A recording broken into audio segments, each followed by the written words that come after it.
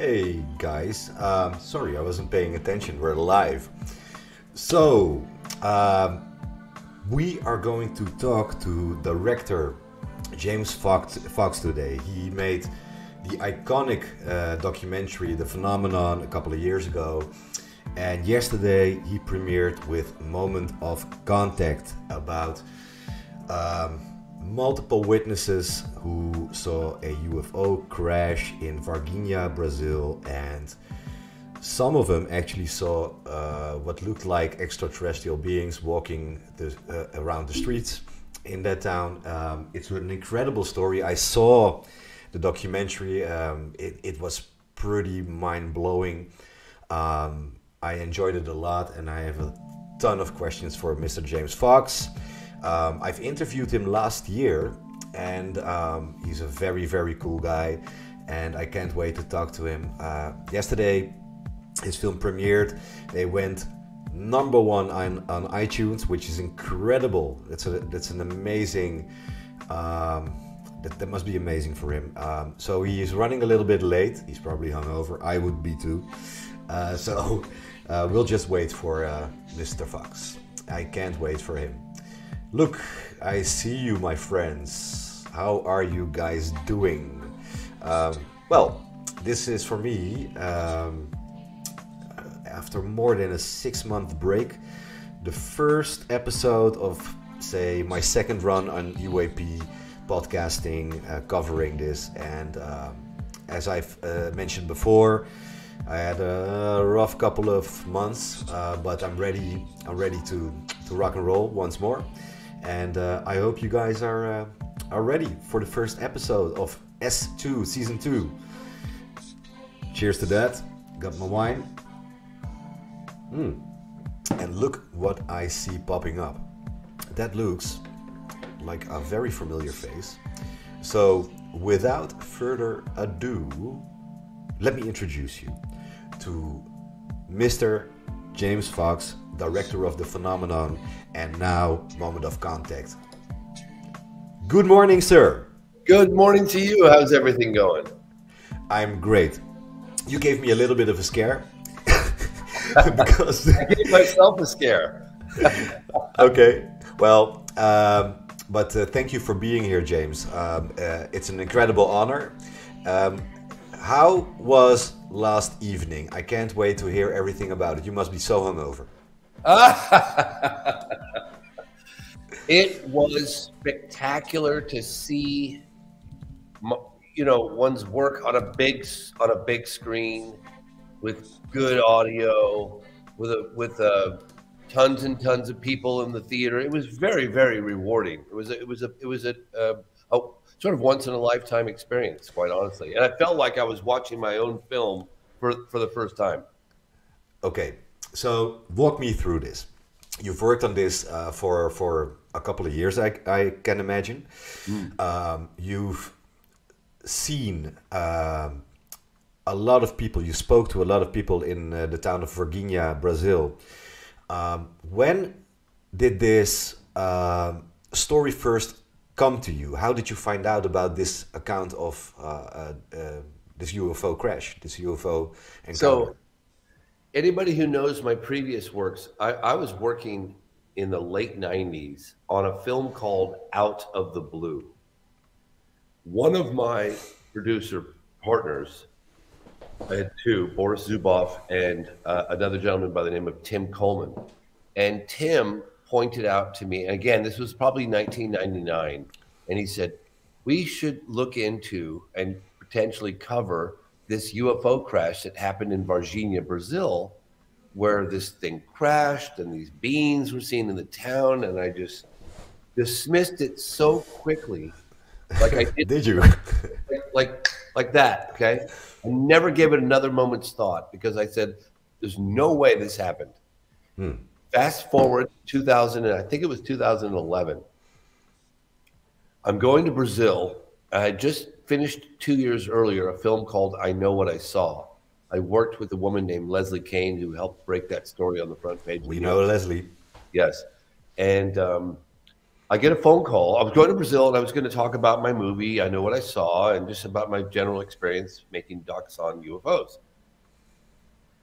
I was about to go to Brazil. I get a phone call from a gentleman named Jeff Sagansky, and you can look him up. He's quite high up on the food chain in the entertainment industry. I think he used to be head of Sony Pictures. But in any case, and he's been very influential in helping me behind the scenes. He said, James, you're going to Brazil. You have to look into Varginha. Right. And I said, sure, Jeff, I'll look into Varginha. You know, click. Yeah, that's not going to happen.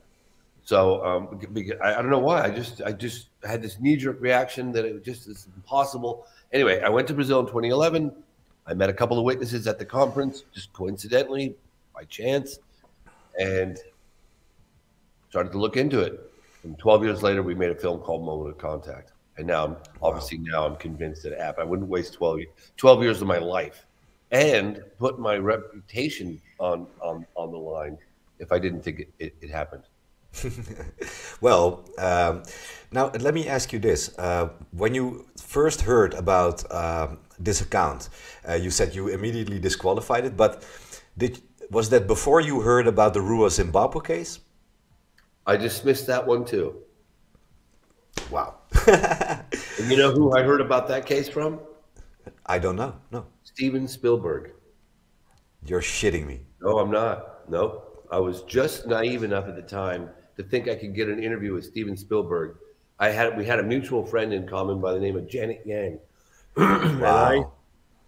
And I asked Janet to see if she could help facilitate an interview with Steven Spielberg. Of course, you know, Steven's like, yeah, no, that's not going to happen. But you should tell him if he's making a documentary on UFOs. And again, this was like probably 97. Yeah, probably 96, 97. And Steven Spielberg told Janet to tell me about this landing case that happened in Rua, Zimbabwe. And of course, I should look into it. And of course, I didn't believe that either. And it's so funny. It's so funny because you'd think that, you know, someone like me making a film on UFOs, you know, I believe in UFOs. And of course, there's intelligence behind the phenomenon. Yeah. I would be open to that and at least ask some more questions, at least look into it. No, I was not. Didn't. Okay. No. So this is funny you said that. This was 1997. You heard about it, and 96, 97, yeah. Yeah. Well, the Varginha crash was in 96, right?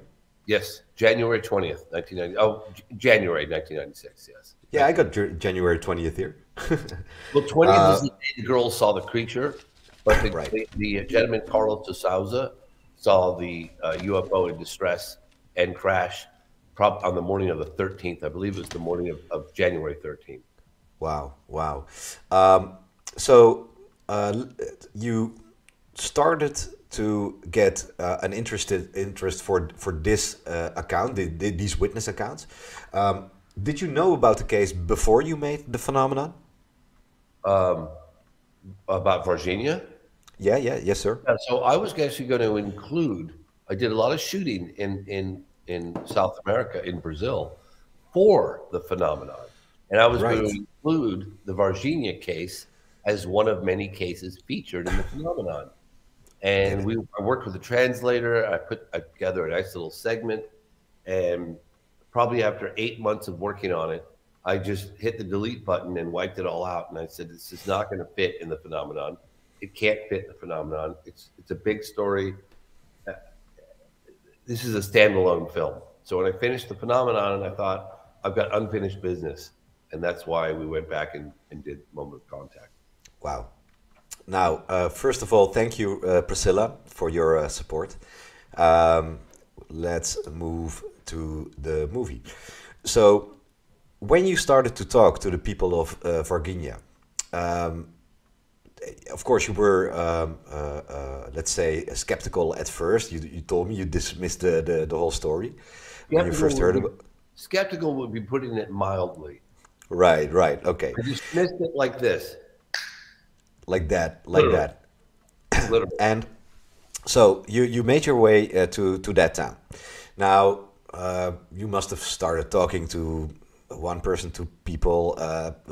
So when was the moment you thought these people are non-deceptive? This might have actually happened, and what the hell was it they encountered here?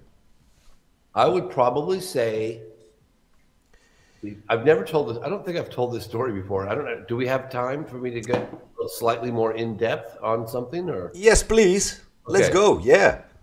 So I was working with a TV show called, it was a stupid, silly TV show for National Geographic. And we were in Brazil chasing down this case a little bit. And we were out at night doing silly stuff with cameras that we shouldn't have been doing. But that was, anyway, that's another story. Were you And making a porn? That's just I was bitten by a spider oh. in the forest. And I got taken to the hospital, and the relevancy of this will come in a minute. I got taken to the hospital, and I was up all night, and they thought it might have been the Brazilian wandering spider because of the two fang marks on my arm. And the Brazilian wandering spider is deadly. So they had to put me on an IV drip with anti venom. Wow. So I was up all night. And the next morning, having not slept at all, the crew for National Geographic program that I was working on were like, we're going to go, we have to go shoot. We have to stick to this rigorous schedule and, you know, all this stuff. So I've been up all night. I'm on camera talent. Like, this is ridiculous. I got bit by a spider.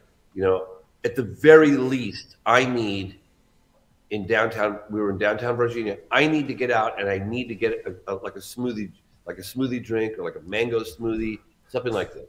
Something to comfort you. And everyone was like, we don't have the time. You can't do it. Stay in the car. And I just got out of the car and did it anyway. I didn't care. Right. And so I went into this little juice store and I had that's one thing that's lovely about Brazil is that they do these fresh juices just about everywhere. You can do it at a gas station or, you know. So I get this lovely fresh juice made. And while I'm in there, there's a guy talking with, he just brought up conversation, young guy, probably in his, I don't know, 30s. And he says, what, you know, what are you doing out here? And I told him, I said, we're looking into the Varginha, you know, incident. He says, well, I know one of the witnesses, one of the women that came into contact with this creature.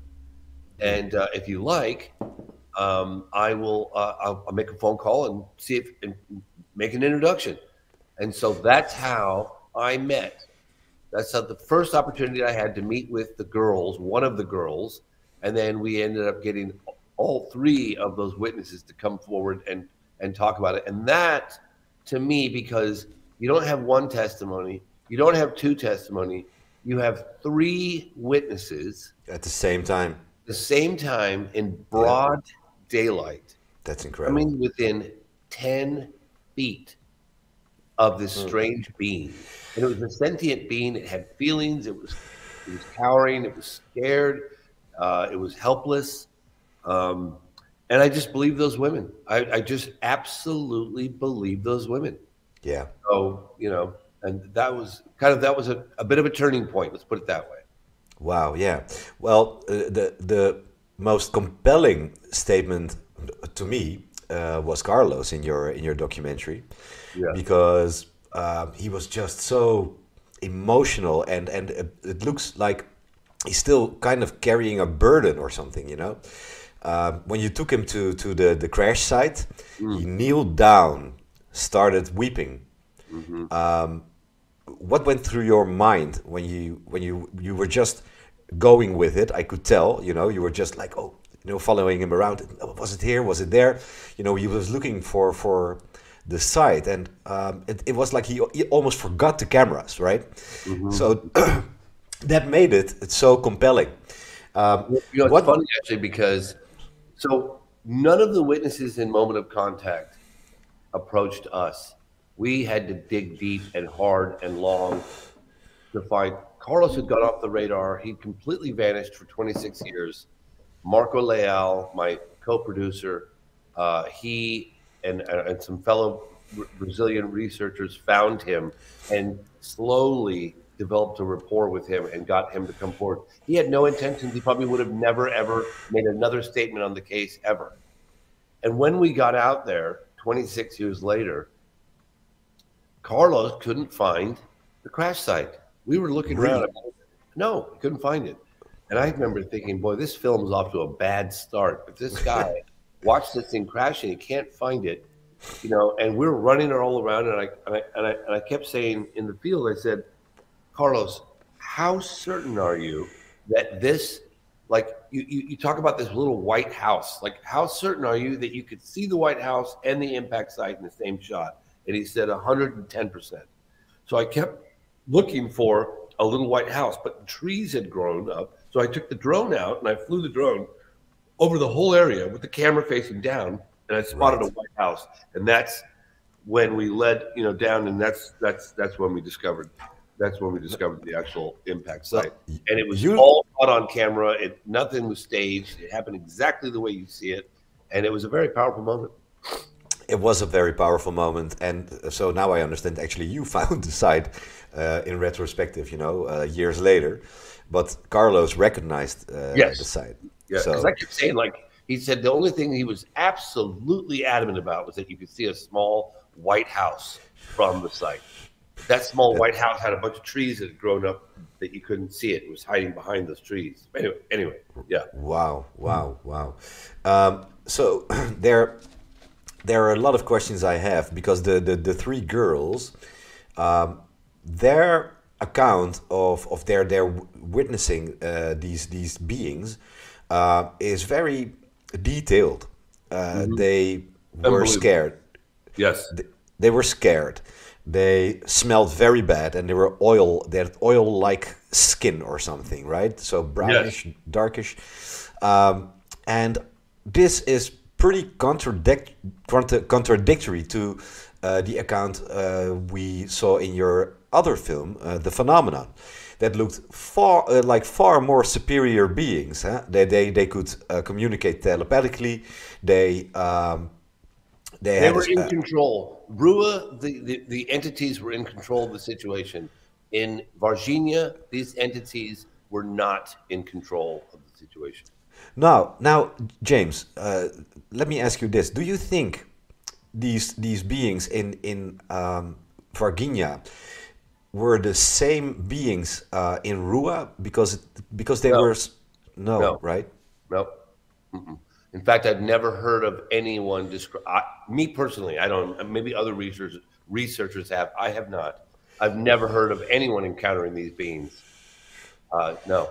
They almost, you know, when you hear the statements, they almost seem like animal-like or pets or something. You know, it's like the dog ran off the plane. You know, they act scared. You know, very primitively. They didn't seem very smart to me.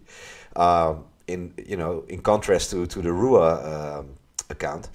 So, what could that be? Do you think it's like an inferior being, but not from this earth, that they encountered? Well, you know, the one similarity is I asked the women in the field, and this is how this is how I discovered the title of the film. I said, during that moment of contact, when you locked eyes, because they made eye contact with this being, right?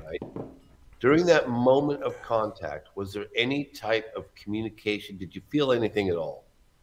And that's when she said it was communicating to me that it was scared, it was vulnerable, it wanted help. It wanted help, yeah. And so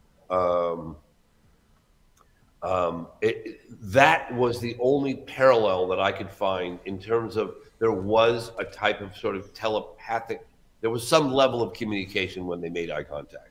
That's the only thing similar with Rua. Other than that, there's nothing. It's completely different.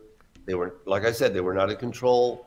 They were cowering. They were scared. They were vulnerable. They were weak, according to the witness. Right.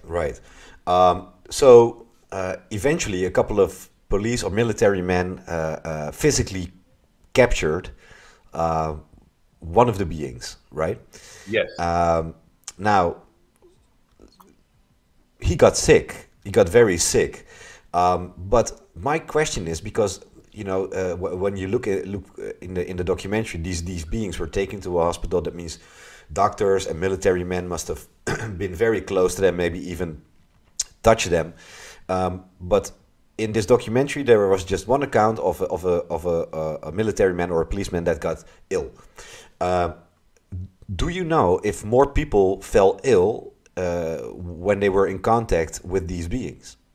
I don't. Not that I know of. Not that I know of. Not that I know of.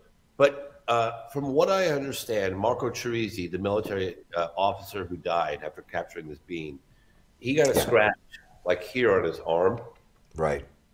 and it's they thought that maybe the nail scratched him or somehow he got scratched during the process. Right. Yeah. Then Yeah. he got this infection. The doctor said he threw the kitchen sink at Marco. He gave him every type of antibiotics, and his body wasn't responding. He'd never seen an immune system failure like that one of a 23-year-old healthy young man, and Right. and couldn't save his life. Marco died. Wow. That's horrible. Now, the other thing that stood out to me was these doctors that treated these beings. What happened to them? Well, in the film, we had discovered a doctor who probably took X-rays of this creature. He didn't come directly Yes. in contact, but it was in a black zip body bag. He saw a foot, right? Yeah, well, yes, there are doctors that saw a foot. There are doctors that saw the whole thing. Um, um, look, no one person that we met with had the full picture of what happened. Everyone had a slight piece of the puzzle, and we put those pieces together, and it shows a story that of a crash and beings. Okay, there were some Yes. there were some people that were involved in the transportation as a military base of these beings, of these creatures. There were doctors that claimed that they saw these beings in the Humanitas Hospital, in Legionnaires Hospital, and doctors that claimed that they took X-rays of what could only be thought of as one of the creatures that was deceased, all done in secrecy. So, yeah, there was a lot of involvement. Most of the town of Varginha either saw something, military presence, military blockades, knew someone who saw a creature or saw the UFO activity or whatever it was. And I hope I'm not going on a tangent here, but the nice thing about this case is that it happened in 1996, so the vast majority of witnesses are still alive. Yeah. Yeah. Which is incredible. Now, James, one of the witnesses said, I think it was one of the doctors or military men who were in the room where the deceased being was. Apparently, someone was filming that. Now, this must have been a military guy. He had a camera with him. Do you? Is there a way that you can recover that footage, or are you onto it, or would you know who has it? Um,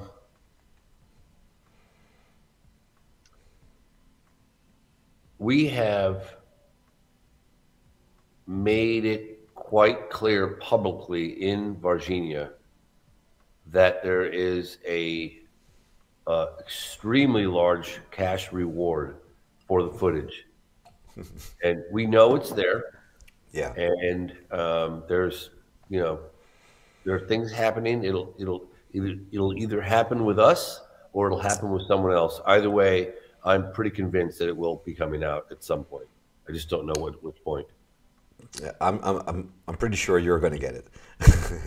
We'll Well, try. fingers crossed. Fingers crossed. Thank you. Um, Yeah. I mean, look, uh, even with the footage, people are going to say it was faked or it was CGI or sure. there's going to be people that just don't believe it no matter what, and that's understandable. but it would be nice, obviously, to have photographic proof. No question about it. And we're doing everything in our power to make that happen. Yes. Yeah. So the other thing is, um, people who saw the people actually witnessed the UFO crashing, right? So they saw something was wrong in the sky, um, or and when it crashed, um, there was some white smoke, right? Yes, it was like a white vapor. White White, vapor. yeah. Now I was thinking, could this thing have a propulsion system? Because if something came out, because usually the UFO sightings, the thing that stands out is that they don't seem to have a propulsion system, right? They move around on something else, gravity maybe. Now, do you think there was a propulsion system on this thing? Well, I mean, it was flying, so they had to have something. Right, But it didn't make any sound. It didn't have any wings. It didn't have any controlled surfaces, according to the witnesses. It was yeah, shaped like a cigar. It was the right. size of a school, like a little larger than a school bus, a big school bus. Um, and it didn't make any sound, and it flew. It had the ability to sort of hover and fly very, very slowly without controlled surfaces or anything else. Okay. Um, so there was exotic material recovered, but um, did any of the local people recover any of the exotic material? Because I can't remember them telling about You that know, in the film. that was something. So we interviewed, and if you look at the if you watch the film all the way through the credits, you'll see testimony from a military ex who was at as a military base. We confirmed all that. We have all the photographs of him at the base in uniform, all of that. And he was not directly involved with that operation, but his friends, other people were. But I Right, have no idea what exactly was recovered. Apparently, there was a field of tinfoil material. It was quite similar to what the witnesses at Roswell, New Mexico, in right, yeah, yeah, 19 yeah, described. And then, but there was a large part of the craft that was still intact, according to the witnesses. right, According to this, and what happened with that, I just haven't a clue. One thing that people asked me fairly recently, and I don't know if you've clearly seen the film. We do an aerial shot of the alleged impact site with the right, drone. And if you look carefully in the film, you'll see at the alleged crash site where Carlos claims this thing came down, you'll see overhead that the ground looks different. The earth right. looks molested 26 years after the fact. I would love to dedicate some time with a geologist and some metal detectors to go back to that site and really spend a significant amount of time looking for any residual debris. And maybe it's there. According to some people, they say, I don't care how careful you are, I don't care how professional you are. If there was an incident or an impact site, there will still be evidence of that material there. That's something that we'd like to follow up on. Definitely. Now, a lot of the witnesses were harassed by the military. You know, All of them. all of them, All of and them. and and once more, the harassment were threats. They made a they tried to shut them up, or maybe brainwash them. It wasn't what you thought you saw, um, but it seems like nobody could unremember whatever they saw there. Um, do you think the Brazilian military is in possession of that crashed um UFO, and maybe even in possession of these alien bodies? Or, as was mentioned in the film, did the Americans fly in and they just transferred it to the Americans and now it's in the USA? I would say with 99.9% certainty that the Americans came in and got the bodies and debris. That is what I was told by every single military witness that we met with. Okay. And So they even this, had the flight controller that saw the plane come in and land. So very compelling evidence that the Americans were involved. Very, very. we sh we should definitely ask Lou about this. But let me see. Well, yeah, Um, that's yeah, for sure. But I'm sure that if Lou was exposed to any of this story, that would be classified at the highest levels. Sure, for sure. sure, Because for sure. this is the definitive proof. I mean, beings in a craft, that's what the whole world is waiting for. And Definitely. I hope this film encourages more witnesses to come forward. I really do. I have no idea what happened to this. Uh, I don't know what happened to the story once the Americans became involved on the 22nd of January, and out went that airplane. Uh, the trail went cold. Wow. Wow. So let me see. Um, do you think there were multiple UFOs in the area? Because usually, um, what I've heard is there's like a rescue attempt or something, or let's say that's what humans would try to do. Get your people out. Is there any count of that? It's really funny because we rented our house from in the town of Varginha that had a security checkpoint, and we had a lot of gear with us, professional, drones and cameras and tripods and sound, equipment. And so we rented our house from a doctor who had a nice kind of vacation home that he would rent out when he Right. wasn't using it.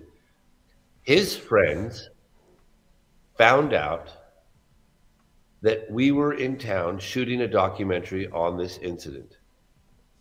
They said to the doctor, "We saw the entire family a UFO in January of 1996."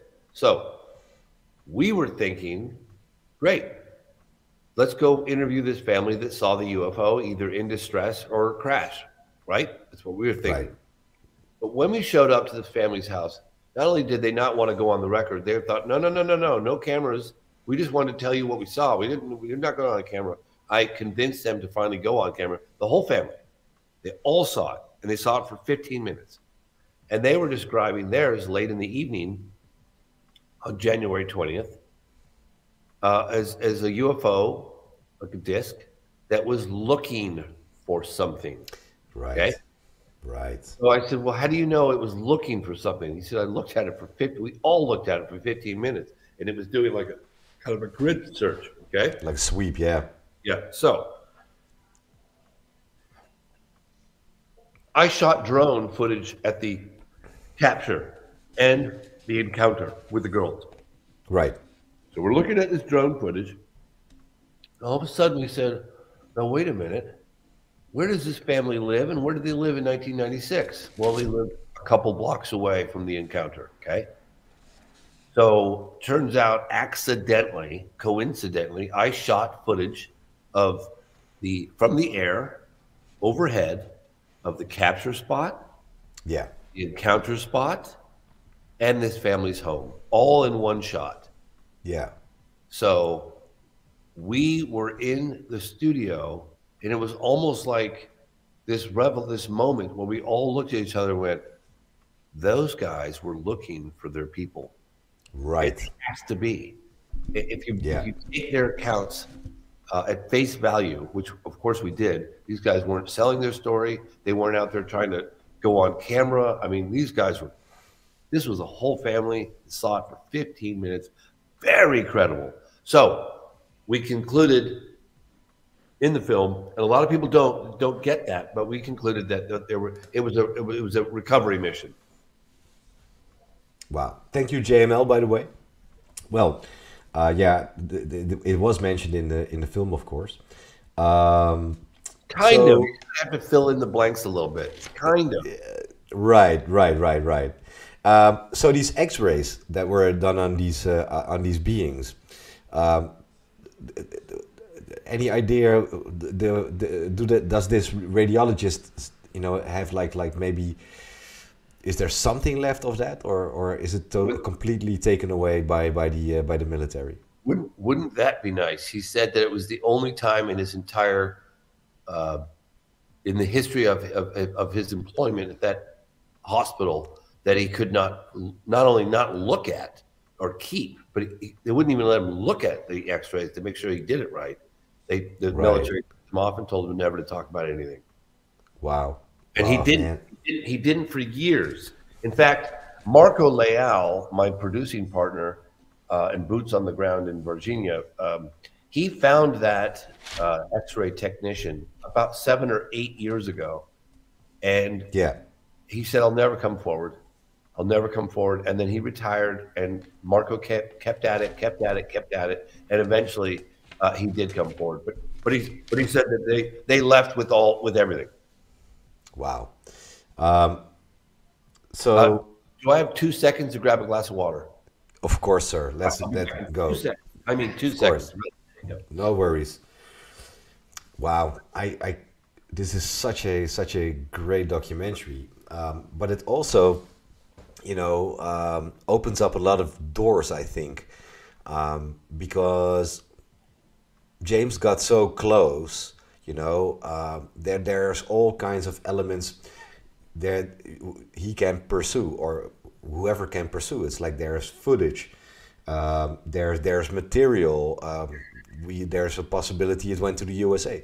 Sorry, I was just filling in the silence a little bit. Yep. Things that came up in my mind. So, James, yeah, this immediately sounds like that there has to be a follow up on this, right? Because you've opened so many doors now, like the footage, the people who've witnessed that. There might be people who are in possession of some materials or photos, maybe. Even though it was 1996, you had like these throwaway cameras at the time, but maybe not in Brazil. I'm not sure. But what do you think? No, I tell you with 100% certainty, there's photographic and videotaped evidence of the creature. No question. 100%. Wow. So that's 100%. and how do you know? Because I can imagine if you got hold of that, you would have shown, right? We know. I promise you, we know. Yeah. Okay. I guess there's a lot of fear in what's going on, right? So people, So think of it this way: the witnesses that were directly involved with either the transportation or capture are terrified. Okay, of course, yeah, terrified. I'm telling you, I've never seen anything quite like it. so these military men, they really put the fear of God into these. Let me finish. Sorry. No, it's okay. The witnesses are terrified. Some of them came forward reluctantly because we were trying to get them to, for years. Now, that's just to tell their story. Now, imagine how a witness that would not only tell a story, but also has physical evidence along with that story. Yeah. People's People are terrified. I mean, that's the holy grail of evidence, and they have, I think, a legitimate. Um, uh, it's they're legit a legitimate fear of coming forward and sharing that evidence. It's real. You know what I mean? So, in other words, I guess what I'm trying to tell you is that people that were directly involved with the incident are terrified to come forward and share their story. A lot of them did it from filming their backside, blurring their faces, disguising their voices. But these people that have the actual physical evidence are terrified. Yeah, I can imagine. Remember, it's not just the Brazilians. Like if the Brazilian government reveals what they know and what their level of participation, in my opinion, it would also expose the Americans. Now, do I understand that actually also witnesses disappeared or military disappeared after this incident? Disappeared in not the sense of being killed, but were relocated. Yes. Right. Okay. Yeah. Relocated. Relocate. Yeah. Okay, so relocated means they can be located, right? Yeah, good point. Actually, I'm not sure. No, gone. They just, yeah, they were, yeah, they're gone. Just gone. Yeah, I mean, there was on the assumption that they were relocated. Okay, so Nobody we said, oh, these witnesses were killed. Nobody said that. They just said they were just so let's say relocated. the official statement is they were relocated, but nobody really knows what the hell happened to those people, right? They they were gone. Yeah, Just gone. gone. Oh, Yeah, yeah. yeah. So were you in any way um, terrorized, or did they try to sabotage whatever you were doing in while making the footage by the government or police or whatever?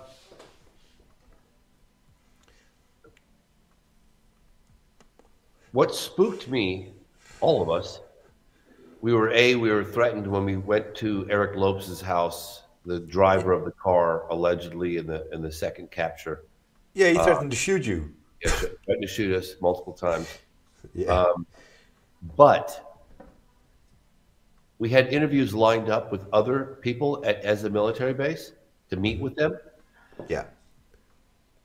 The military base was making calls to the witnesses that we'd either just met with or that we were about to meet with. Okay. And that spooked us a little bit. Then they said, just calling to check in, want to make sure you're still living at the same address. How's your family? Oh, and by the way, there's an American film crew here. Have they reached out to you? Have you spoken with them? Questions were asked. Do you still, yeah. And so that was, to me, that was kind of spooky. Yeah, that Did you ever feel we left? We just, no, nobody threatened me. Nobody said anything to me. Nobody called me. Nobody sent me an email. But we were seriously spooked, and it was time to go. Now, I see a great question from the audience, from Yes. Gabriel Arcari.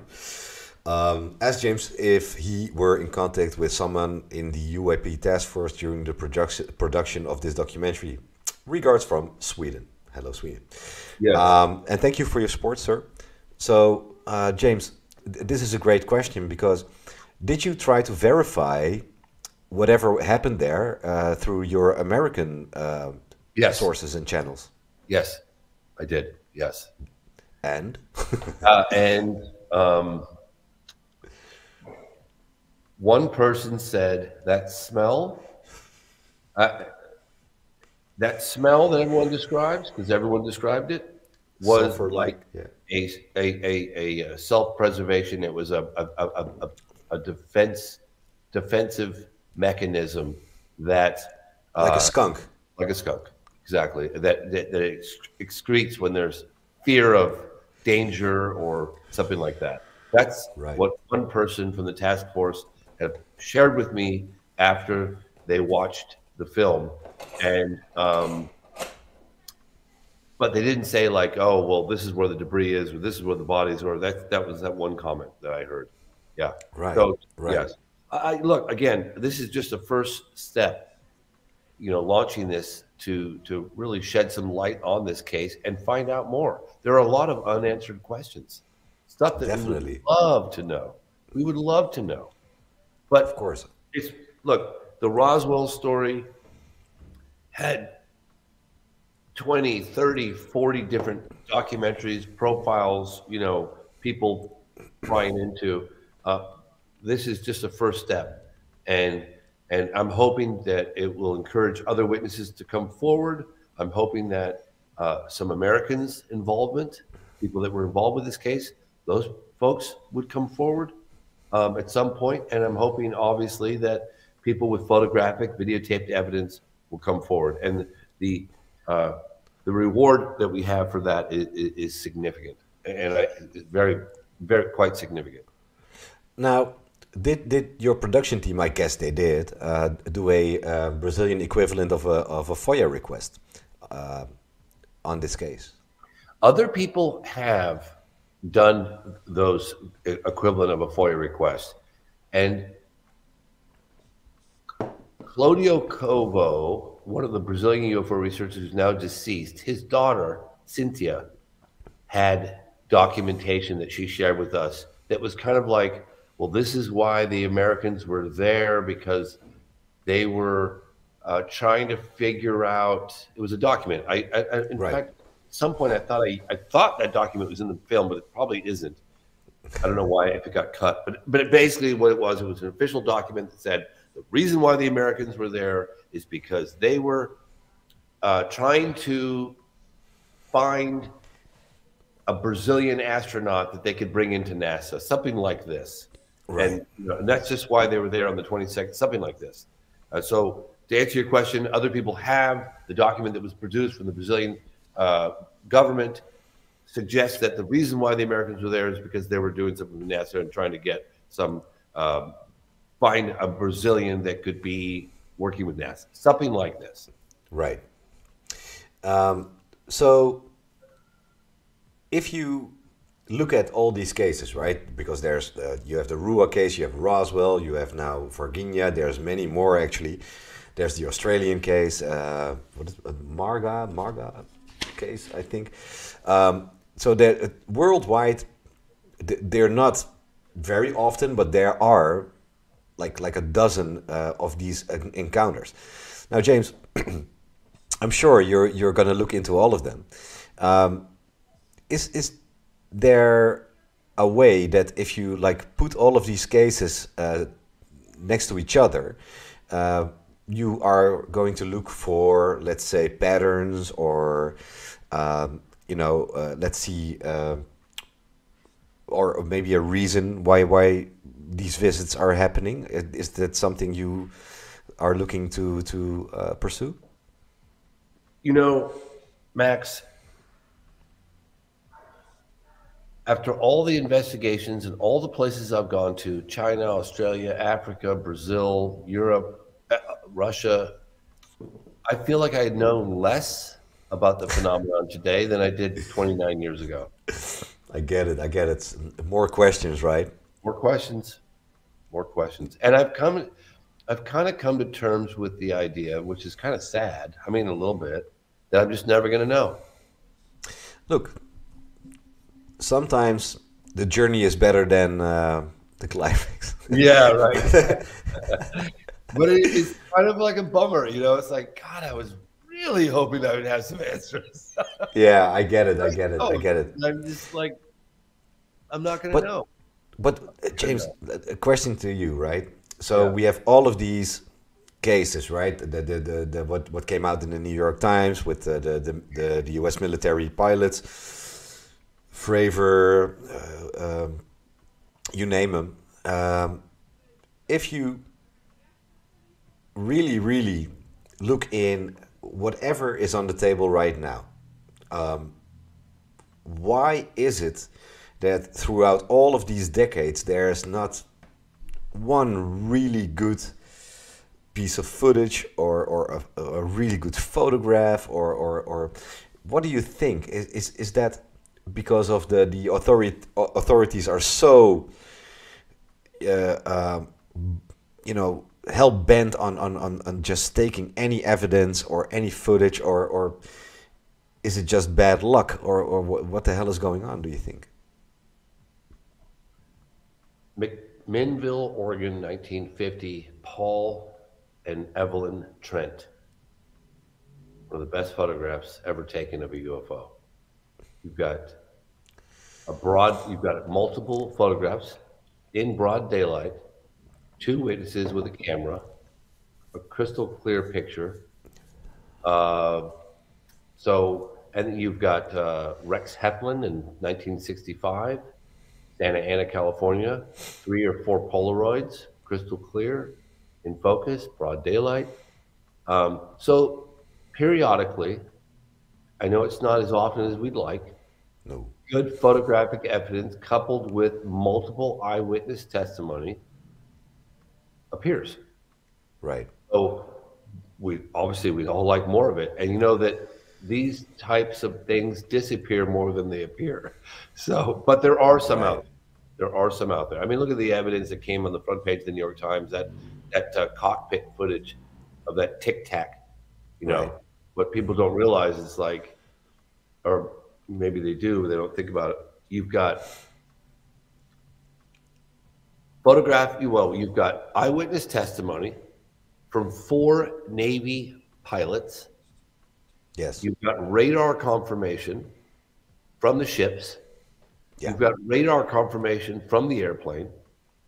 You've got photographic evidence from the cockpit recorders, and that's boy, that's a lot of evidence. Yeah, they didn't catch it, so they don't have the actual so-called tic tac.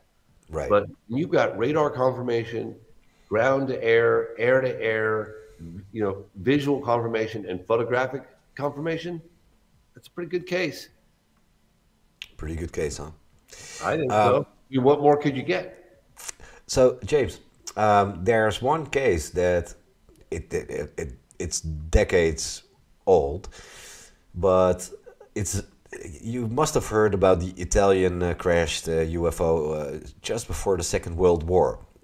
We call it the Mussolini UFO. Have you ever heard about that case? I have not. You have not, No. sir. Yeah. Look, I never thought I would report on alleged UFO crashes. I just Sure. never thought that was a place that I was going to go. And I Okay. know that I'm putting my reputation and credibility a little bit on the line for this film. And, but I We all stand do. up. But no, to answer your question, I don't know about that case. I literally don't know about that case. Okay. So allegedly, the Italian military just before the Second World War found out about they saw a UFO crash. Beings were seen. There was communication with the beings, and apparently Mussolini was still having good relations with the Americans. Again, donated everything to America, but the rumors are that that is actually one of the crafts that is in Area 51 or S4 or whatever you may call it. So it is something to look into, I guess. But you were talking about Russia. You went to Russia. Now, what sticks out to me in Russia is look there is this footage on the internet by this Ivan guy, and you see this footage of what they call an alien called Skinny Bob. It's been debunked. But there's people who say no. You can't do that with special effects. At the time it was published. Have you ever looked into the case of that footage, or is that just a really good special effects effort? I think there's interesting you brought that video up because I've had people bring that video to my attention on multiple occasions. And one man requested that I show the video to the RUA witnesses, which I Right. did. I said, "Does this look anything like what you saw?" And they said, "Yes." Wow. So we got to know the origins. We got to know, where did it come from, who shot it, or who created it, if they created it. And my understanding that we don't have those answers. Wow. Yeah. Well, yeah. There was a KGB sign in the footage in the frame. That means Russian Secret Service at the time. But Russia, because they of course have nuclear weapons, there's a very sad situation going on today between the Russians and the Ukrainians. But Russia seems to be like a place to really look into because they are like the second world power to have these weapons of mass destruction, and there seems to be a pattern of these things showing up at those places, right?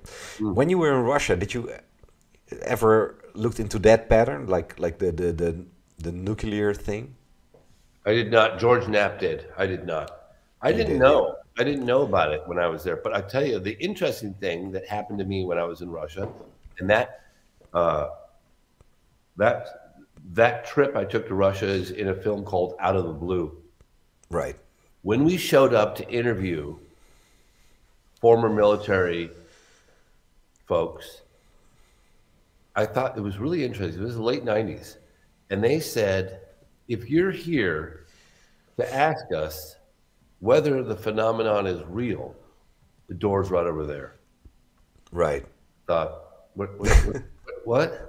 What do they mean? And basically what they were saying was, you clearly haven't done your homework. We're here to talk about the implications and hopefully open up an international dialogue with America and others to share information about the phenomenon, which was amazing. I mean, in the 90s, I was like, wow, that's fascinating. That is fascinating. Yeah. We're not going to talk about whether the phenomenon exists. If you don't know that, you haven't done your homework, the door's right there. Yeah. And like you've traveled a lot. You've investigated the subject a lot. What countries were the most interesting to you regarding this subject? All of them. All of them. All of them. I mean, I really mean that. Fascinating case in cases in Australia. Fascinating case, in Zimbabwe. Yeah. Canada. There was the Falcon Lake case. I think it was 65. I'm not sure the date on that one. Russia, you've got a case of a close encounter of the third kind. Meng Jiaogua in 1994 in the Black Forest of China, an alleged face-to-face with beings and a ship. Same exact message was given to the witness as was 1994 in Africa. Then you got Brazil. I mean, there are great cases all around the world. Absolutely fantastic cases. Varginha, very bizarre, very puzzling, different, Yes, definitely. Different, just different. And why? We don't know. I mean, Jesus, I wish it fit in better to the other cases. I wish it was more consistent in the sense of, similarities or, you know what I mean? But it's not. It's different. And yeah, it is what it is. Now, James, before you go, yes, is there something you are looking into that has blown your mind and you are sitting on, or maybe you can show us a little bit of the tip of the iceberg that could be even more compelling than your current documentary? I am Joe Public. I am a citizen. I am just like all the rest of us that just wants to know what the bleep is going on. Okay. Yeah. I share the vast majority of information that I get in the field with the world. I'm very transparent. Okay. In fact, the only time I wouldn't share something is because I feel like I don't have enough evidence to back it up. Right. It's the first time that I've ever reported on these alleged men in suits, these dark suits that show up and intimidate witnesses. I heard Majestic 12. I heard about these guys 20 plus years ago. Right. And I never included the testimony in and out of the blue. I know what I saw, like the phenomenon. This time I did.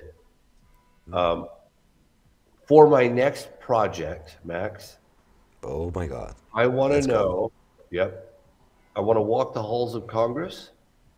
I want to know what's known today, where the evidence that we know exists is, and who has the authority to release it. And that is going to be probably my sole objective for my next film. And I'm starting next. I want to know. I want to know so badly. People say to me like, "Oh, where's the photographic evidence? Where is this?" Like, you don't think I want it? You don't think for a moment I'm going after it? Like, of course I am. Now, I'm James, doing everything I can. a question to you. Like, I've been covering this subject for over a year now, year and a half. You've been covering it much longer, but it seems like there's a slow drop of information being shared, and it seems to almost seems to have a purpose. Like there's like it looks like awareness is being created through small podcasts or huge directors like yourself or whoever is has the balls to cover this subject, because it's not easy to cover this. In my country, whenever I cover this, when I started out with this, it was like committing career suicide or something. They thought he went crazy. Why would he do that? But for some reason, this slow drop works, because I covered it nationally in a written media, but also through a podcast. I'm working on something with footage, but and many people are doing it now. Also, the Dutch national newspaper started to cover it seriously the last year, and it is because there's this wave of people who keep on sharing this information, like yourself, like me, and we share it with each other. But also skeptic people, they have to look into it now. They're looking at it. But I do feel there's a couple of people who are on purpose, like giving little bits of information to create some form of awareness, and it feels like it's going to be more and more and more. And I heard a birdie whisper to me that early next year something is going to pop. But do you think I heard my theory? I heard something big's happening at the end of this month. That's what I heard. This month even. Yep. Okay. Somebody from the task force said, "I don't think you realize how perfect your timing is." I don't know. I don't know anything more than that, but we'll see. We'll see. Okay. Well, that sounds like amazing news, and I think we're all excited for that. But do you concur with my theory, or do you agree with my theory? Well, so I have to remind people that the reason why we had that article on the front page of the New York Times regarding a secret Pentagon UFO program Right. is because a couple of guys on the inside decided that the world needed to know. Right. They walked evidence out of the Pentagon and onto the front page of the New York Times. That's why it happened. And they found a loophole. They bent the rules, and you can't put the genie back in the bottle. Right. So there are some on the inside that clearly, I'm told, that don't want this story out. And the reason why is because you cannot expose what you know without exposing what you don't know. Right. So the governments can say, we have unequivocal, concrete evidence that the phenomenon is real, whether that's bodies or a craft or whatever. However, if you don't know origins and intent, you're exposing your vulnerabilities. And I don't think any governing body wants to do that. So that, Well, I am told, that is probably one of the biggest reasons for secrecy. I do think so, because it would compromise your vulnerability on the subject, and you don't want to lose face, I guess, to other nations or something like that, And maybe this is why nations are not so keen on sharing information, I guess, with each other, because if nations would like cooperate and share information, say Russia and America or Great Britain and France or all of it together, and let's say centralize all of this information, people could really get into it. What do you think? Is there a lack of communication between nations on this subject? I don't know. I don't know what's going on behind the scenes on that. It is interesting from all the cases I've investigated from Tehran, South America, Africa, Australia, that there is Belgium, France. I mean, the list goes on and on and on. That there is a presence of an unknown government agency, primarily from the United States, that shows up to investigate, conceal, intimidate witnesses.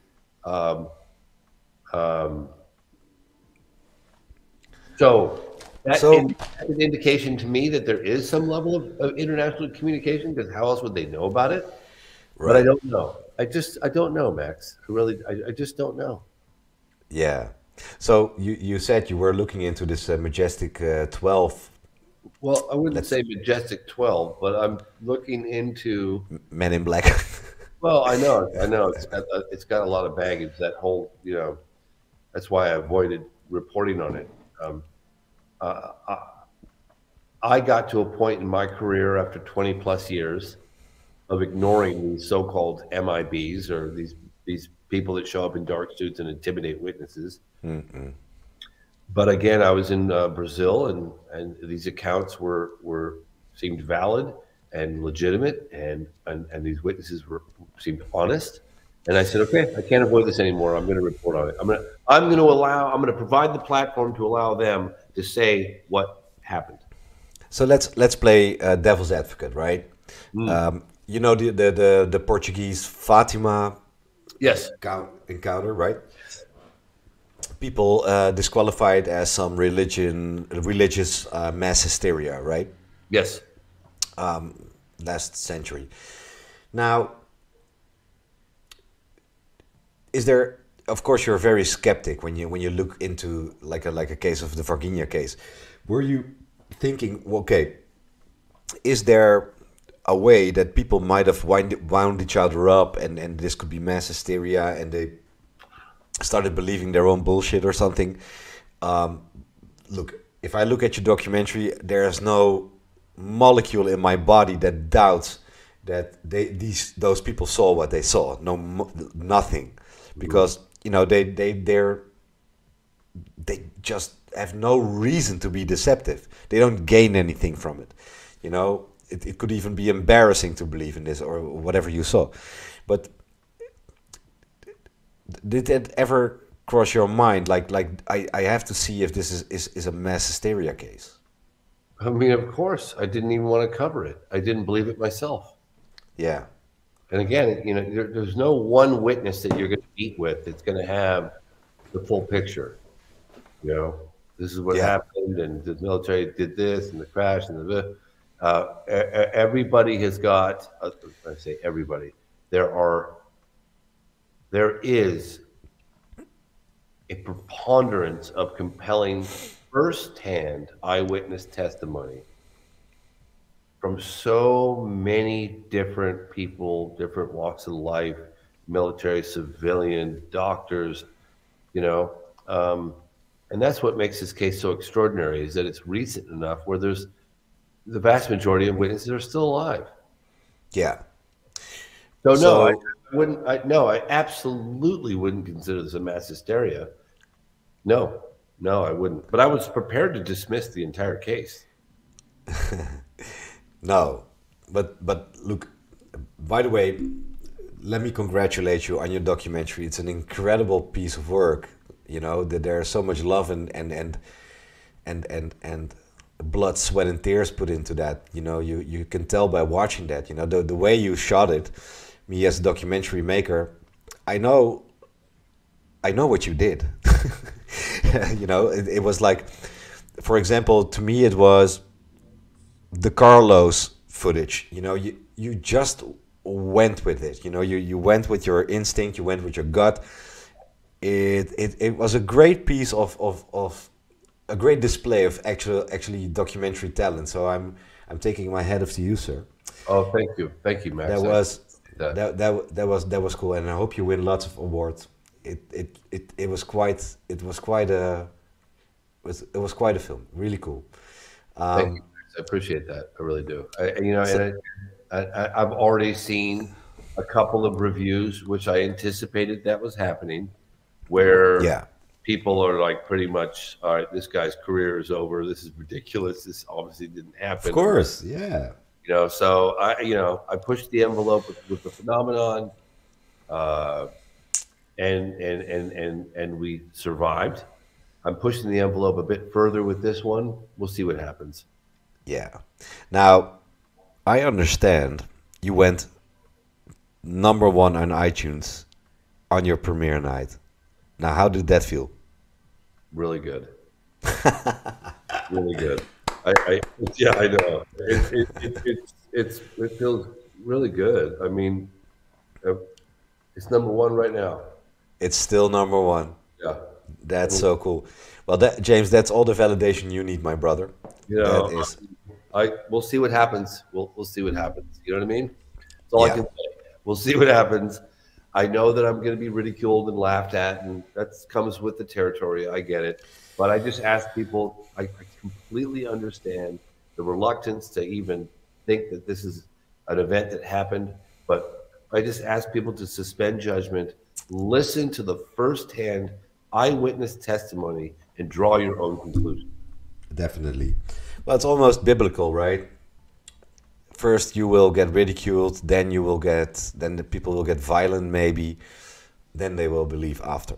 I'm not trying to So, I'm not trying to get people out there to join my cult of believers. I really hope that's not my intention. Never was my intention.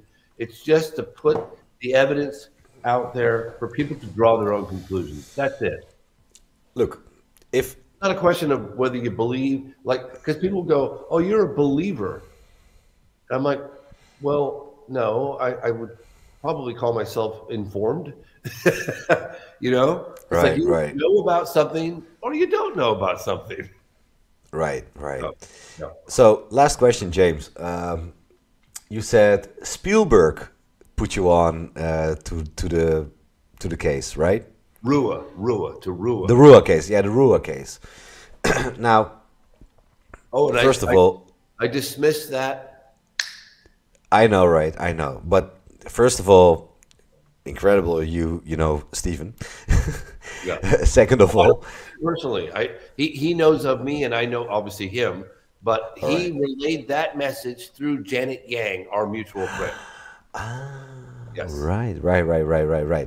Now, Stephen But is Steven, known, but Steven Spielberg also gave me a quote from the film I did called "I Know What I Saw," right? and that came through Larry King. Hmm. And I have that quote, and I have a letter from Steven Spielberg about my movie. And Steven Spielberg's publicist begged and pleaded with me not to release that quote. Okay. Whatever. So So yeah, now, so he knows now, me, he knows of my work. We've been in contact and we've been back and forth with the publicist, but I have not met him face to face. okay. And now I can't hear the quote, of course. You want to hear it? Yeah. Oh, he said he found my film compelling, and that while he bases lots of his films on ET related cases, something like this, he Yeah. himself had never seen a UFO, and he felt that that was really unfair. He then said, I hope that the government will disclose the true nature and origins of this phenomenon sometime soon. Very best, Steven Spielberg. Wow. Yeah. Wow. Of course, like if you think about this film, what was it? The third encounters of the Close Encounters of the Third Kind. yeah, close encounters of the third kind. Sorry. So if you look at that film and whatever Lazar was saying about whatever he saw, you know, there were. It's clear that Stephen did his homework, right? You know, Oh, he listened. he had Dr. Jalen Hynek in the movie. who investigated UFOs in an official capacity. Hold on a second. I got to check something really quickly because Sure.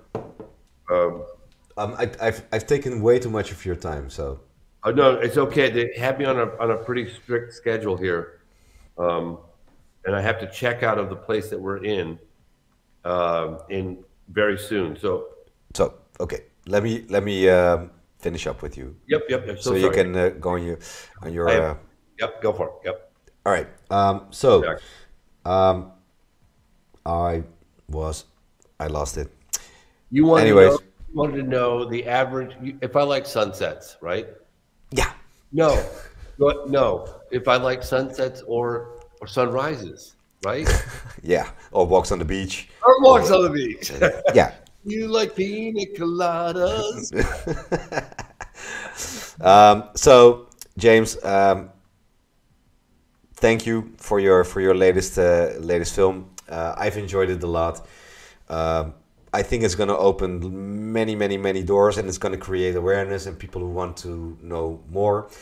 Yes. Sir, I can't wait for your next endeavor. And Max, thanks for having me on. I appreciate it. I have a call coming in that I'm so sorry to be rude, but I got to take this call. go do Yep, your I will. thing.